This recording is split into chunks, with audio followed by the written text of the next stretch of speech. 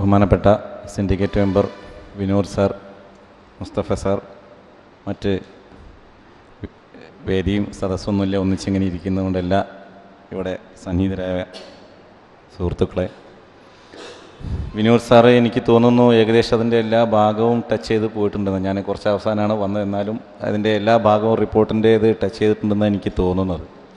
ഈ റിപ്പോർട്ടിൻ്റെ റെസ്പോൺസ് കൊടുക്കാനുള്ള സമയം ജൂലൈ 1 മാസം കൂടി നീട്ടിയിട്ടുണ്ട്.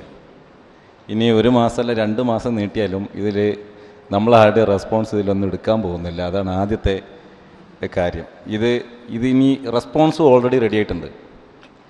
ഈ റിപ്പോർട്ട് റെഡിയായ പോലെ തന്നെ ഈ റെസ്പോൺസ് അവർ ഇതിലെന്തൊക്കെ മാറ്റം വരുത്തേണ്ടതുള്ളതും ആദ്യമേ തീരുമാനിച്ച് വെച്ചിട്ടുണ്ട്. അതുകൊണ്ട് നമ്മുടെ റെസ്പോൺസിനും വലിയ ഒരു മാറ്റമൊന്നും ഇതിൽ വരുത്താൻ പറ്റുമെന്നൊരു പ്രതീക്ഷ നമുക്കില്ല.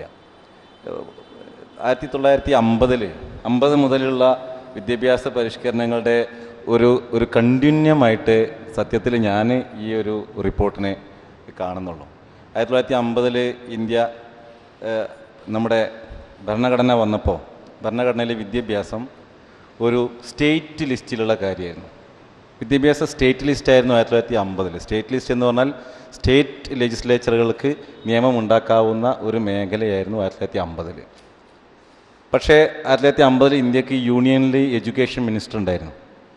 അതിന് കാരണം നമുക്ക് യൂണിയൻ ടെറിട്ടറികളിലുള്ള എഡ്യൂക്കേഷൻ ഇൻസ്റ്റിറ്റ്യൂഷനെ മാനേജ് ചെയ്യുകയായിരുന്നു അതിൻ്റെ ഉദ്ദേശം. യൂണിയൻ ടെറിട്ടറികളൊന്നും ഉണ്ടായിരുന്നല്ലോ.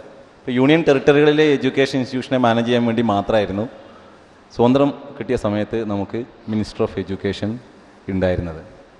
1976 ഇന്ദിരാഗാന്ധി ഈ വളരെ പ്രധാനപ്പെട്ട ഒരു കോൺസ്റ്റിറ്റ്യൂഷണൽ അമെൻമെൻറ്റ്, 42ാമത്തെ കോൺസ്റ്റിറ്റ്യൂഷണൽ അമെൻമെൻറ്റ് വരുത്തിയത് നമുക്കൊക്കെ അറിയാം. ആ അമെൻമെൻറ്റിലെ പ്രധാനപ്പെട്ട ഒരു കാര്യം എഡ്യൂക്കേഷനെ സ്റ്റേറ്റ് ലിസ്റ്റിൽ നിന്ന് എടുത്ത് കൺകറൻറ്റ് ലിസ്റ്റിലേക്ക് മാറ്റി എന്നതാണ്. ഇന്ദിരാഗാന്ധി നമ്മുടെ അടിയന്തരാവസ്ഥ സമയത്താണ്, അതിൻ്റെ ഉടനെയാണ് ഒരു മിനി കോൺസ്റ്റിറ്റ്യൂഷൻ എന്നല്ല ഒരുപാട് ചേഞ്ചസ് വരുത്തിയ ഒരു സാധനമാണ്. പക്ഷെ അന്ന് അത്ര ശ്രദ്ധിക്കാതെ പോയിട്ടുള്ള ഒന്നാണ് വിദ്യാഭ്യാസത്തെ സ്റ്റേറ്റ് ലിസ്റ്റിൽ നിന്ന് എടുത്ത് കൺകറൻറ്റ് ലിസ്റ്റിലേക്ക് മാറ്റി. അതിനുശേഷം ഒരു 90കൾക്ക് ശേഷം ഉണ്ടായിട്ടുള്ള പോളിസികളും അതേപോലെ ഇപ്പോൾ 86 വിദ്യാഭ്യാസ നയവും അതിൻ്റെ തുടർച്ചയും എല്ലാം കൺകറൻറ്റ് ലിസ്റ്റിലാണെങ്കിൽ പോലും ഇന്ത്യയിലെ വിദ്യാഭ്യാസ മേഖലയിലെ ഇപ്പോൾ കൺകറൻറ്റ് ലിസ്റ്റിലുള്ളൊരു അപകടം എന്താണെന്ന് വെച്ചിട്ടുണ്ടെങ്കിൽ സ്റ്റേറ്റിനും പാർലമെൻറ്റിനും നിയമം ഉണ്ടാക്കുന്നതാണ്. പക്ഷേ ഒരു സ്റ്റേറ്റ് നിയമവും പാർലമെൻറ്റ് നിയമവും ഉണ്ടെങ്കിൽ ഏത് നിയമം നിലനിൽക്കും എന്ന് വെച്ചാൽ പാർലമെൻറ്റിൻ്റെ നിയമമാണ് നിലനിൽക്കുക. ഇന്ത്യൻ ഭരണഘടന അനുസരിച്ച് പാർലമെൻറ്റിൻ്റെ നിയമമാണ് നിലനിൽക്കുക. എന്ന് വെച്ചാൽ കൺകറൻറ്റ് ലിസ്റ്റ് ഒരു തരത്തിൽ പറഞ്ഞാൽ സ്റ്റേറ്റുകൾക്ക് അധികാരം ഉണ്ടെങ്കിൽ പോലും പാർലമെൻറ്റാണ് ആത്യന്തികമായിട്ടുള്ള അധികാരം ഉള്ളത്. അതുതന്നെയാണ് ഇപ്പോൾ 86 വിദ്യാഭ്യാസ നയം തൊട്ടിട്ടുള്ള നയങ്ങളൊക്കെ ഈ ഫെഡറൽ സമ്പ്രദായത്തിൻ്റെ സ്പിരിറ്റ് നഷ്ടപ്പെടുത്തുന്ന തരത്തിലുള്ള നയങ്ങളാണ് വന്നത്. പക്ഷേ ഈ 2014 ശേഷം ഉണ്ടായിട്ടുള്ള ഈ ഒരു മാറ്റം വളരെ വളരെ വലുതാണ്. ഞാൻ ഈ റിപ്പോർട്ടിനെ ഒരു ഡീമോണിറ്റൈസേഷൻ ഇഫക്റ്റാണ് ഇതിനുണ്ടാക്കാൻ പോകുന്നത് എന്നുള്ളതാണ്. ഇത് നമ്മുടെ ഒരു ദിവസം 1000 രൂപ അസാധുവാണെന്ന് 1000 500 അസാധുവാണെന്ന് പറഞ്ഞ് നമുക്ക് ഓർമ്മയുണ്ടല്ലോ. അത്തരമൊരു ഡീമോണിറ്റൈസേഷൻ, ഒരു കാസ്കേഡിങ് ഇഫക്റ്റ് എഡ്യൂക്കേഷനിൽ ഉണ്ടാക്കുന്ന ഒന്നാണ് എന്നാണ് എനിക്ക് തോന്നുന്നത്. ഒന്നാമത്തെ കാര്യം 2006 മുതൽ, ഇപ്പോൾ ഞാൻ ഹയർ എഡ്യൂക്കേഷൻ്റെ കാര്യം കുറേ ഇവിടെ പറഞ്ഞു. 2006 മുതലാണ് കോളേജിലെ ടീച്ചേഴ്സിൻ്റെ, യൂണിവേഴ്സിറ്റിയിലെ ടീച്ചേഴ്സിൻ്റെ പേര് assistant professor, associate professor, professor എന്ന പേര് മാറ്റിയത്. അതുവരെ നിങ്ങൾക്ക് ഓർമ്മയുണ്ടാവും, ലെക്ചറർ, റീഡർ, പ്രൊഫസർ എന്നായിരുന്നു. Lecturer, reader, professor. നമ്മൾ ഇപ്പോഴും കോളേജ് ലെക്ചറർ എന്നാണ് നമ്മൾ അറിയാതെ പറഞ്ഞു പോകുന്നത്. അതിന് കാരണം നമ്മൾ സ്വാതന്ത്ര്യം കിട്ടി 2006 വരെ ആ പേരായിരുന്നു. അപ്പോൾ അതിൻ്റെ പിന്നിലുള്ളൊരു ചരിത്രം പരിശോധിച്ച് നോക്കിയാൽ നമ്മുടെ വിദ്യാഭ്യാസ രീതി ശരിക്കും പറഞ്ഞാൽ നമ്മുടെ ഇന്ത്യയിലെ വിദ്യാഭ്യാസ സമ്പ്രദായം ബ്രിട്ടീഷ് സിസ്റ്റമാണ്, കൊളോണിയൽ സിസ്റ്റമാണ്. ബ്രിട്ടീഷ് സിസ്റ്റം എന്ന കൊളോണിയൽ ബ്രിട്ടൻ ഇവിടുന്ന് പോയപ്പോഴും നമ്മൾ വലിയൊരു ചലഞ്ച് നേരിട്ടത് നമ്മൾ എങ്ങനെയാണ് നമ്മുടെ ഒരു വിദ്യാഭ്യാസ മേഖലയിലെ ഒരു റീകൺസ്ട്രക്ഷൻ, പുനർനിർമ്മാണം എങ്ങനെയാണ്. നെഹ്റു ഗവൺമെൻറ് ആദ്യത്തെ ഒരു ചലഞ്ച് അതായിരുന്നു. ആ ചലഞ്ച് അന്ന് വളരെയധികം ചർച്ചകൾക്കൊക്കെ ശേഷം നമ്മൾ ഒരു ബ്രിട്ടീഷ് പാറ്റേൺ തുടരാൻ വേണ്ടി തീരുമാനിച്ചു.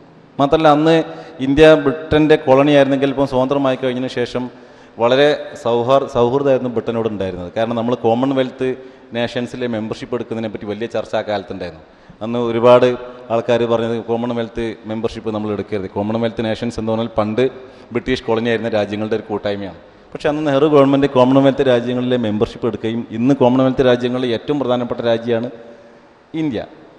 അന്ന് ഒരു ബ്രിട്ടീഷ് പാറ്റേൺ, ആ ബ്രിട്ടീഷ് പാറ്റേൺ ആണ് ഇന്ത്യയിലെ യൂണിവേഴ്സിറ്റി സമ്പ്രദായവും. UGC എന്ന പേര് പോലും 1919 ബ്രിട്ടനിൽ യൂണിവേഴ്സിറ്റി ഗ്രാൻഡ്സ് കമ്മീഷൻ ഉണ്ടായിട്ടുണ്ട്. അതേ ഒരു പാറ്റേണിലാണ് മൗലാന ആസാദ് സജസ്റ്റ് ചെയ്തത് ഇന്ത്യയിൽ UGC. അങ്ങനെ ഒരു ബ്രിട്ടീഷ് പാറ്റേൺ ആണ് ഉള്ളത്.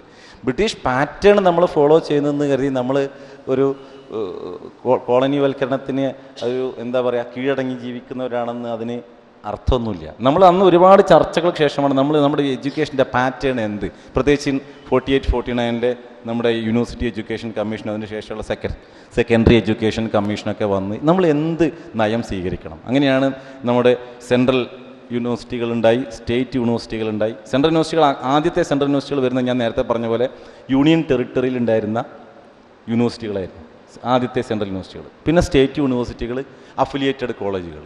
ഈ ഒരു സിസ്റ്റമാണ് UK ഇപ്പോഴും ഉള്ളത്. നിങ്ങൾ ഓക്സ്ഫോർഡ് യൂണിവേഴ്സിറ്റിയെ പറ്റി, ഓക്സ്ഫോർഡ് യൂണിവേഴ്സിറ്റി ലോകത്തിലെ പ്രശസ്തമായിട്ടുള്ളൊരു സർവകലാശാലയാണ്. പക്ഷേ ആ സർവകലാശാല നിൽക്കുന്നത് അതിൻ്റെ അഫിലിയേറ്റഡ് കോളേജുകളിലാണ്. കഴിഞ്ഞ ആഴ്ച എൻ്റെ ഡിപ്പാർട്ട്മെൻറ്റിൽ ഓക്സ്ഫോർഡ് യൂണിവേഴ്സിറ്റി ഒരു പ്രൊഫസർ വിസിറ്റ് ചെയ്തിരുന്നു. അപ്പോൾ അദ്ദേഹത്തോട് ചോദിച്ചു, അദ്ദേഹം സെയിൻറ്റ് ആൻ്റണീസ് കോളേജിലാണ് വർക്ക് ചെയ്യുന്നതെന്ന്. അപ്പോൾ ഞങ്ങൾ ചോദിച്ചപ്പോൾ നിങ്ങൾ കോളേജിലാണല്ലോ. അപ്പോൾ അവർ പറഞ്ഞു, അപ്പോഴാണ് നമുക്ക് ഓക്സ്ഫോർഡ് യൂണിവേഴ്സിറ്റിയുടെ ഒരു രീതി മനസ്സിലാകുന്നത്. ഓക്സ്ഫോർഡ് യൂണിവേഴ്സിറ്റി എന്ന് പറഞ്ഞ് നമ്മളെ കാലിക്കറ്റ് യൂണിവേഴ്സിറ്റിയെ പോലെ സെൻട്രൽ ക്യാമ്പസിൽ വളരെ കുറച്ച് കുട്ടികളേ ഉള്ളൂ. ഓക്സ്ഫോർഡ് യൂണിവേഴ്സിറ്റി ഫംഗ്ഷൻ ചെയ്യുന്നത് തന്നെ അഫിലിയേറ്റഡ് കോളേജുകളായിട്ടാണ്. നമ്മുടെ യൂണിവേഴ്സിറ്റി ഡിപ്പാർട്ട്മെൻറ്റുകളെ പോലെ ഫംഗ്ഷൻ ചെയ്യുന്നത് അഫിലിയേറ്റഡ് കോളേജുകളാണ്. എന്ന് വെച്ചാൽ നമ്മുടെ ഒരു പാറ്റേൺ ശരിക്കും ബ്രിട്ടീഷ് പാറ്റേൺ ആണ്.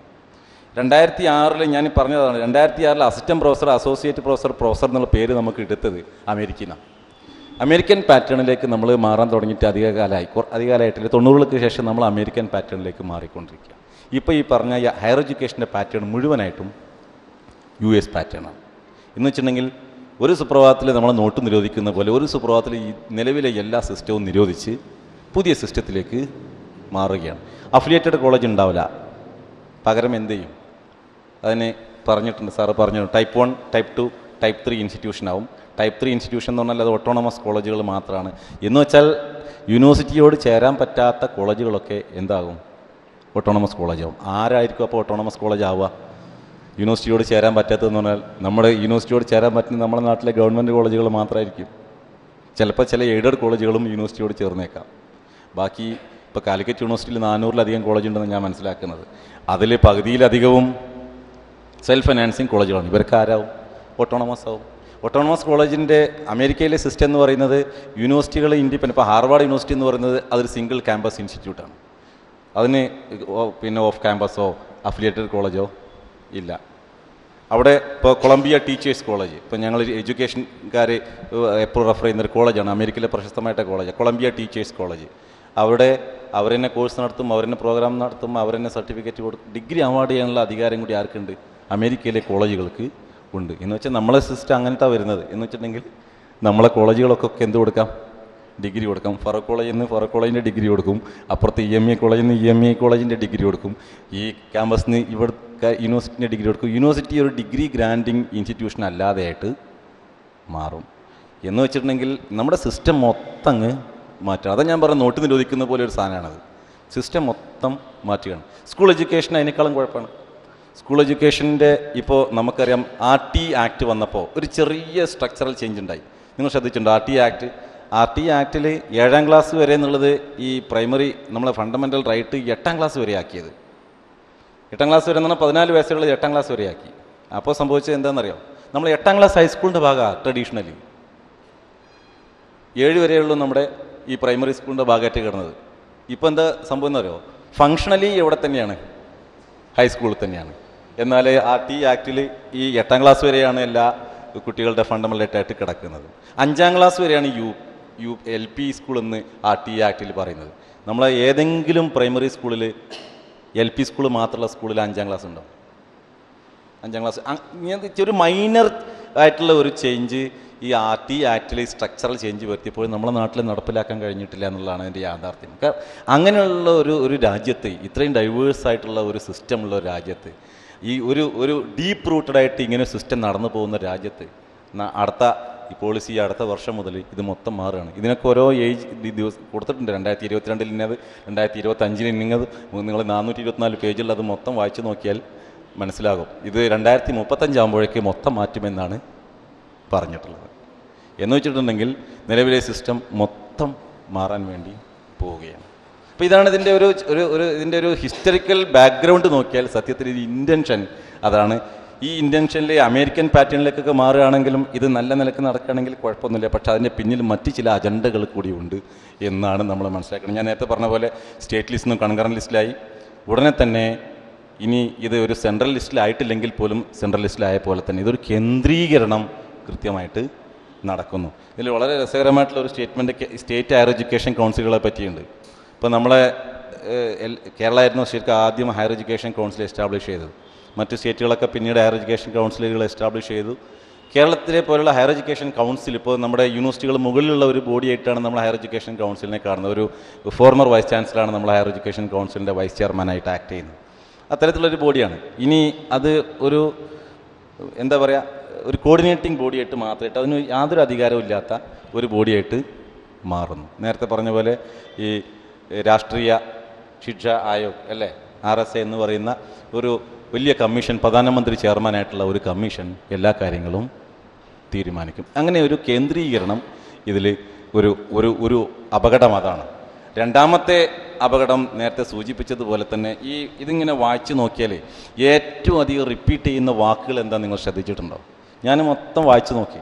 ട്രഡീഷണൽ ഇന്ത്യൻ വാല്യൂസ് ഒരു റിപ്പീറ്റ് ചെയ്യുന്ന ഒരു കാര്യമാണ്. Traditional Indian values, Indian languages, Indian classics, Indian tradition. ഇതിങ്ങനെ എല്ലാ പേജിലും ഓരോ പാരഗ്രാഫിലുണ്ട്. ഇത് നമ്മൾ കേൾക്കുമ്പോൾ നല്ല രസകരമായിട്ടുള്ള വാക്കുകളാണ്.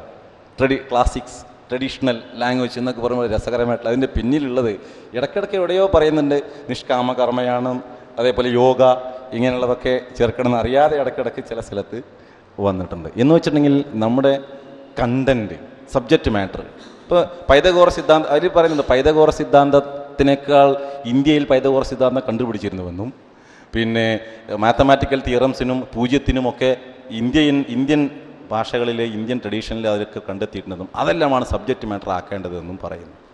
ഭാഷയുമായി ബന്ധപ്പെട്ട കാര്യം നേരത്തെ വിനോദ്കാർ സൂചിപ്പിച്ചു. അതിനേക്കാൾ വലിയൊരു അപകടം ഭാഷകളെന്ന് വെച്ചിട്ടുണ്ടെങ്കിൽ ഇപ്പോൾ സാൻസ്ക്രിറ്റ്, നമുക്ക് സാൻസ്ക്രിറ്റിനോടൊന്നും എതിരില്ല.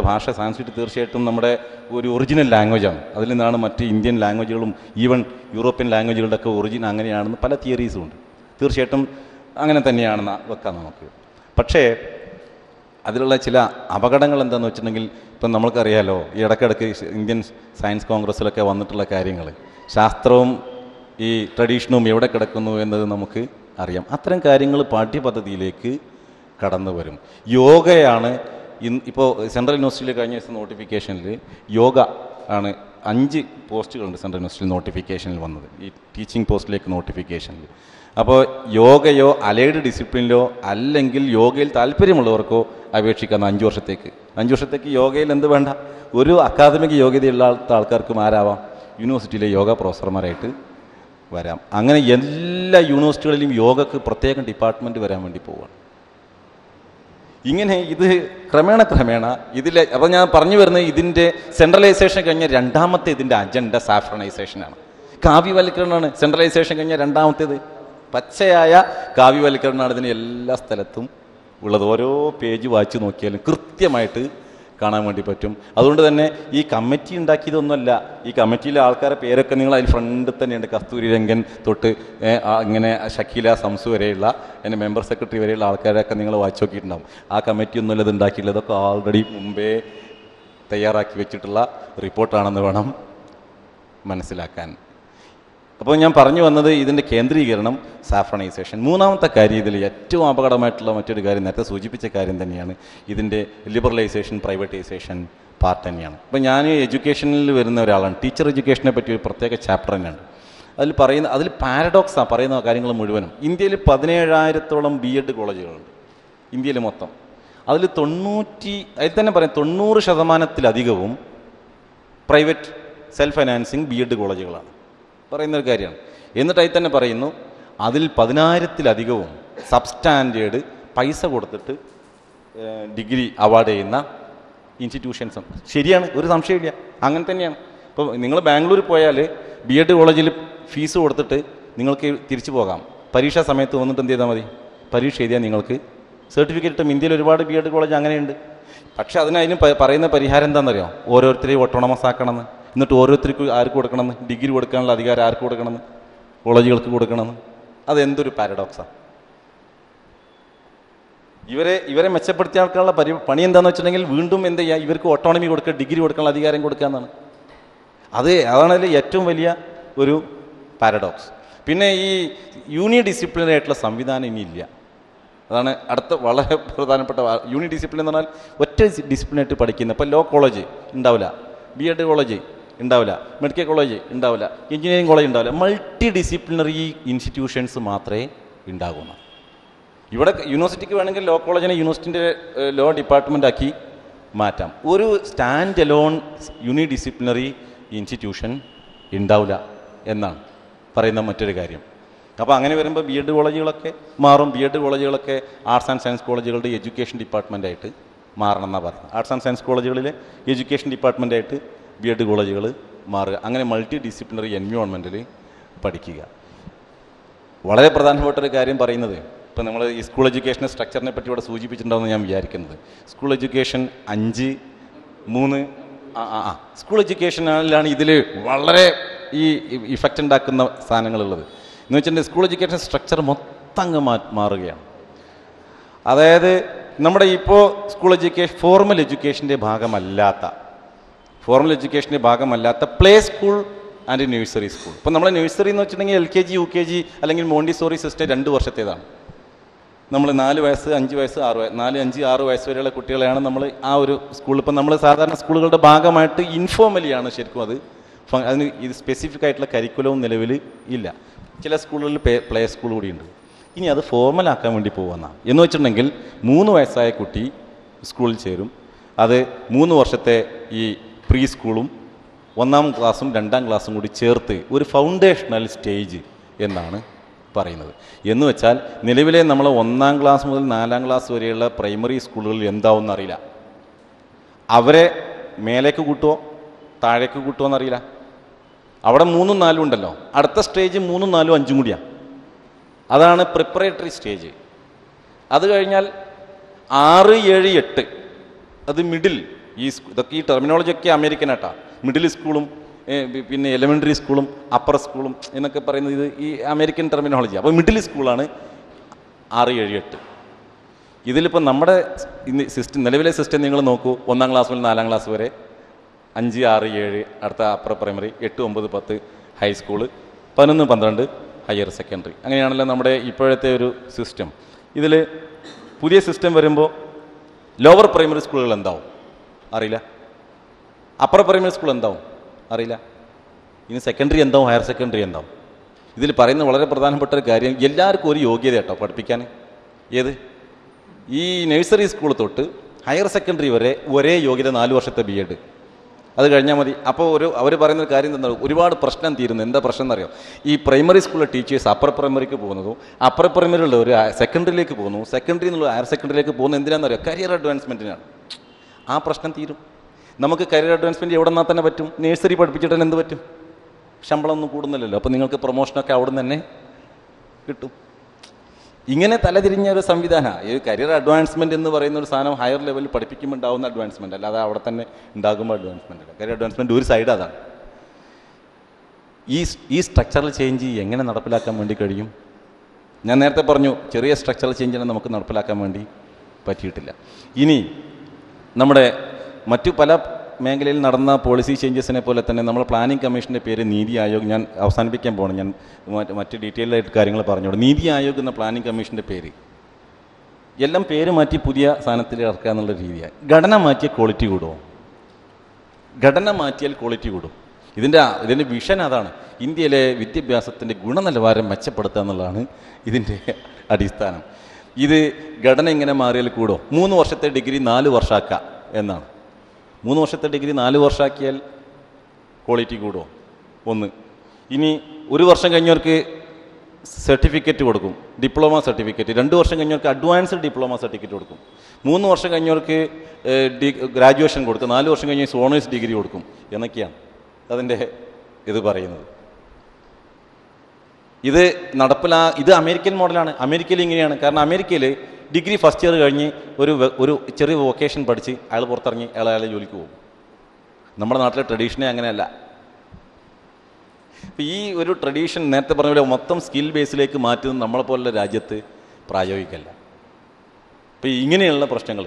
മറ്റൊരു പ്രധാനപ്പെട്ടത് ഞാൻ പറയാൻ ഉദ്ദേശിച്ചിട്ടുള്ള ഒറ്റ കാര്യം കൂടിയുള്ളത് ഭാഷയിലെ സമീപനമാണ്. 6, 7, 8 ക്ലാസ്സിൽ ഒരു പുതിയ കോഴ്സ് തുടങ്ങാൻ പോവാം. ഇന്ത്യൻ ലാംഗ്വേജ് കോഴ്സിൻ്റെ പേര് 6ാം ക്ലാസ്സിൽ ഇൻട്രൊഡ്യൂസ് ചെയ്യുന്നത് ഇന്ത്യൻ ലാംഗ്വേജ് കോഴ്സ് എന്നതിൻ്റെ പേര് തന്നെ. ഇന്ത്യൻ ലാംഗ്വേജ് കോഴ്സ് എന്ന് പറഞ്ഞാൽ ഏത് ലാംഗ്വേജാണ്? അതാണ് നേരത്തെ പറഞ്ഞ സാൻസ്ക്രിറ്റ്, പാലി, പ്രാകൃത്.